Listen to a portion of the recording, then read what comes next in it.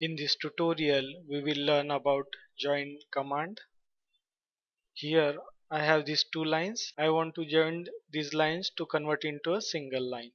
Keyboard shortcut for join is J, enter. Then select the object you want to connect, then press enter. It has connected two lines and converted it into one line. Same way you can join two lines with gap also, only those lines needs to be collinear. You can give join command from here, click on modify, and here is the join command.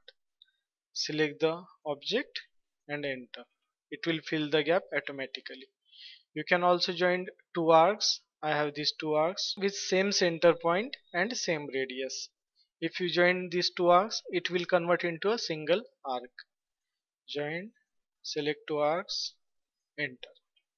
Here it is showing that two arcs joined into one arc. If you have two arcs with different center point or different radius, then if you join those arcs, if you connect these two arcs, those arcs will be converted into a polyline. You can also use join to convert number of lines and arcs into a polyline. For that, click on join, select all the object that you want to convert into polyline, press enter. That object will be converted into a polyline. Here also it is showing that converted to one polyline. That's all. Thanks for watching. We will stop here.